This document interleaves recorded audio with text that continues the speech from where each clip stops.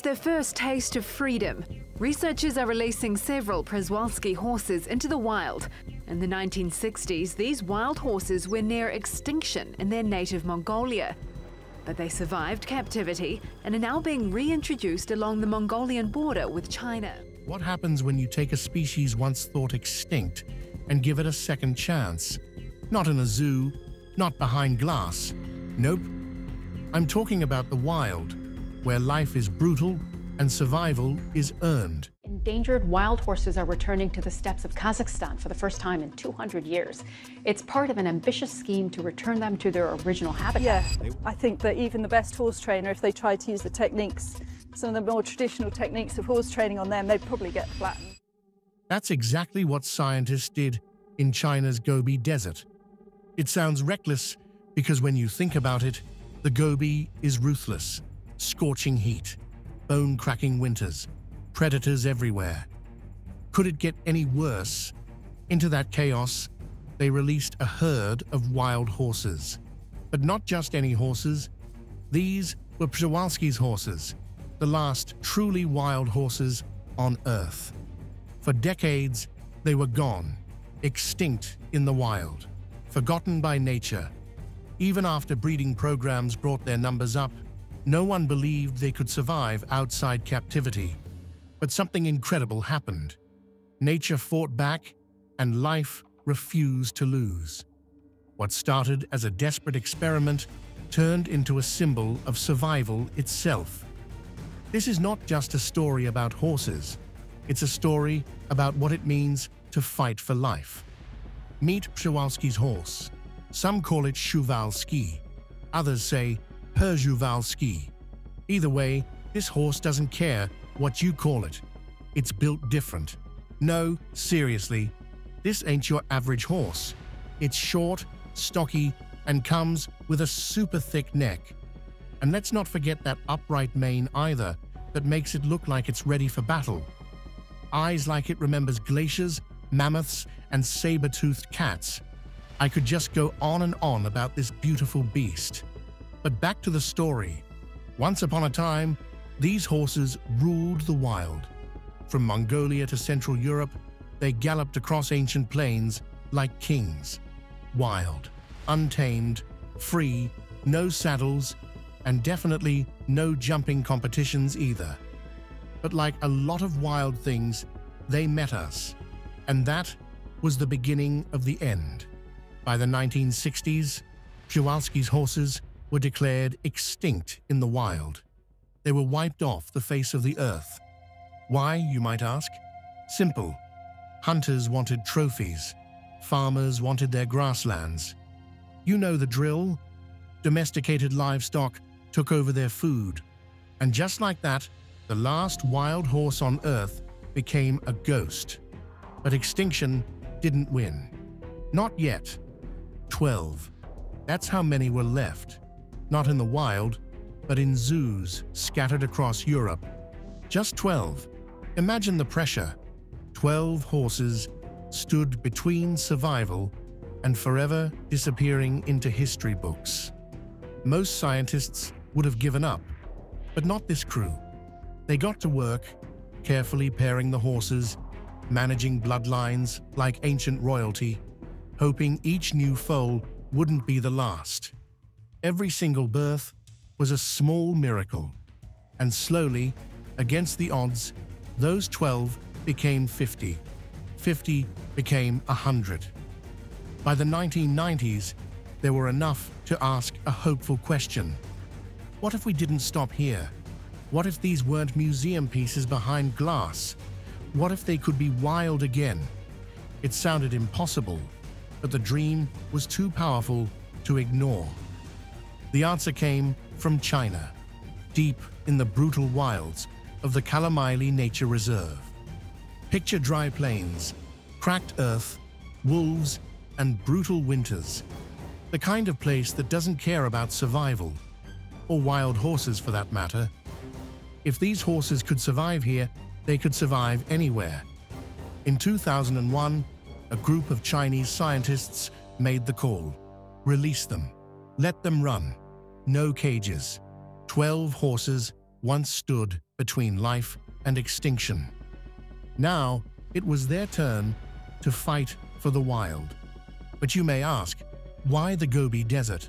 Why release wild horses into one of the harshest places on Earth? Doesn't really seem like a smart plan, does it?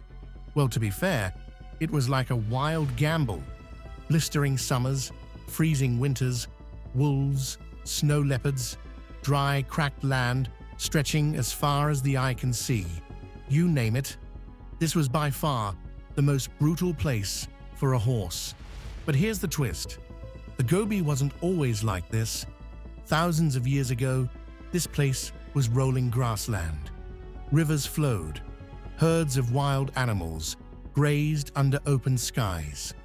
Horses thrived here long before humans left footprints on these plains. And even now, scattered patches of ancient steppe remain, bits of green clinging to life like a memory of what used to be. And that, my friends, gave scientists a crazy idea. What if bringing the horses back could help heal the land itself? You know, something like nature, restoring nature. There was another reason too. Politics. Yep, you heard that right. Politics. China wanted to prove something to the world.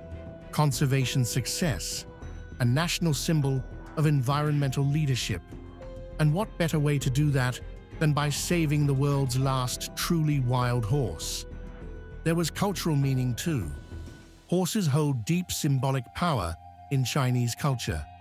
Just like the dragon represents a lot of things, these horses represent freedom, strength, and unbreakable spirit. The site they chose was the Kalamaili Nature Reserve, deep in the eastern edge of the Gobi Desert. This place was huge, more than 18,000 square kilometers. Protected, isolated, and of course, brutal. It had predators. It had brutal seasons. It had the wild uncertainty that makes or breaks survival. In 2001, the first small group of Przewalski's horses arrived, shipped by plane. They were watched carefully by scientists, almost like that Jurassic film in which they revived raptors. Radio collars tracked their every move. The big question hovered over everyone. Could they do it? Could animals raised in fenced pastures suddenly go wild again? Nobody knew, and the immediate guess was no. The first year was chaotic. Within weeks of being released, everything that could go wrong went wrong. Some of the horses wandered too far from the group. Others ended up in wolf territory and were ripped to shreds. A few struggled to find enough water in the harsh desert heat and eventually succumbed to the heat. It was brutal to watch. Every radio signal lost felt like a punch to the gut. Scientists feared they had made a massive mistake. Had they just thrown these animals into a slow death? And that's when something strange happened. The horses began to adapt. Small groups started forming naturally as stallions began leading mares and foals, guiding them to safer ground. Biologists watching from afar were stunned. This wasn't behavior taught in captivity. No, sir. This was something buried deep in their blood, something ancient finally waking up again. And that was only the start. The horses figured out how to dig for water in dry creek beds. They learned which areas to avoid during hunting hours. They followed old instincts, mapping out invisible trails their ancestors had used thousands of years ago. Even more incredible, they began teaching each other. Older mares showed younger ones how to spot danger. Stallions fought off smaller predators. Mothers became fierce protectors of their newborns. The group was no longer a collection of captive horses set loose. They were a wild herd again. When winter hit, some horses didn't make it. Nature doesn't hand out free passes, but thankfully, most of them survived. And when spring arrived, something happened that sent chills through the entire team of biologists. Footage. The first foal was born. Wild, free, breathing desert air. That one foal changed everything. This wasn't just survival anymore. This was a comeback story, and the star of the show, that one foal. The reintroduction was finally working, but the surprises kept coming. Satellite trackers showed the herds were expanding their territory. They moved into rougher regions, places that experts once assumed would be too harsh for them. The horses didn't care, though. They pushed forward, one hoof at a time, taking back what was once theirs. It wasn't supposed to happen like this. Conservation projects like this usually take years or decades to show results. Yet here they were, not even a full year in, already rewriting the rulebook. How was it possible? Well, truth be told, it all came down to one thing. These weren't domesticated horses forced to play wild. Nope, captive or not. Their DNA was pure, untouched, and primitive. They remembered, even after generations in captivity, the wild had never left them. And something else was changing too. The land was responding. Grass around waterholes grew thicker. Wolf patterns shifted. Birds returned to areas they hadn't visited in years. These horses weren't just hanging on. They were reshaping the Gobi Desert, and it was only the beginning. Fast forward 10 years. By 2011, the population of Przewalski's horses had tripled. Dozens of foals were born in the wild, each one stronger and smarter than the last. The herd wasn't just surviving anymore, it was actually thriving. And with their return, something remarkable began to happen.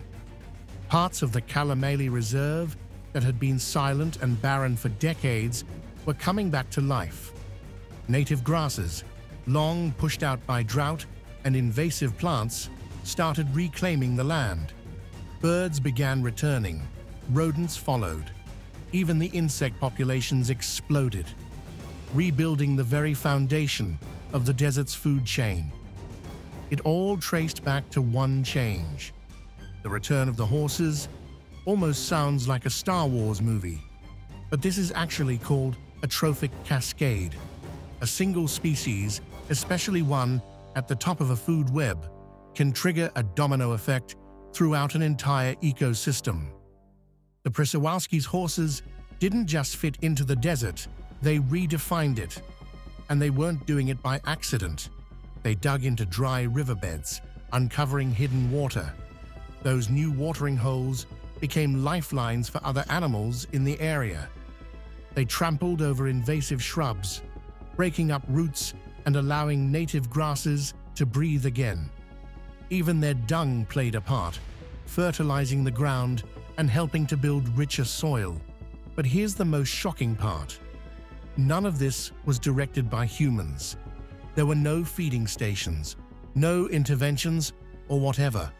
The horses figured it all out on their own. Believe it or not, scientists actually have a name for this. They call it genetic memory. It's just a fancy word for ancient survival skills passed down through DNA, resurfacing even after generations in captivity. The instincts had never left. They were just waiting for the right moment to return. This changed everything researchers thought they knew about extinction and survival. It raised a powerful question, though. If a species on the brink of extinction could not only survive, but rebuild an ecosystem, what else might be possible? Well, the possibilities are endless, but I hope scientists don't get any wild ideas. Saber-tooth. The last thing we'd want is a group of wild, deadly saber-tooths on the loose. But yeah, what started as an experiment with a few wild horses had become something much bigger. It was a glimpse into a different future for conservation. A future where nature doesn't always need saving, it just needs a chance to remember itself. The desert was healing, and it was all because the wild, get this, remembered how to be wild again. Cool, right? But this story was never going to be easy. In 2015, disaster struck. A brutal winter swept across the Gobi Desert. Temperatures dropped to -40 degrees Celsius. Thick layers of snow buried every blade of grass. Water sources froze solid. The aftermath? Dozens of horses didn't make it. And as always, the headlines were quick to follow because any little success the scientists had was all wiped out by this. Some even declared the project a complete failure. Others questioned if wild horses ever belonged in the desert to begin with, and if you ask me, they had a point. Conservationists were accused of gambling with nature itself. But the scientists didn't panic. They stood firm, reminding everyone that this was the wild. No safety nets or shelters, only the survival of the fittest. If the horses were going to survive, it had to be real survival. And against the odds, the herd pushed through. When spring arrived, the survivors looked different. They were lean, they were stronger, and they were smarter about where to find food and shelter. Should we be bringing back wild animals? And what if we end up bringing back the wrong species? What then? Let me know your thoughts in the comments below. Don't forget to hit the like button and subscribe to the channel for more interesting videos in the future. Thanks for watching, and see you next time.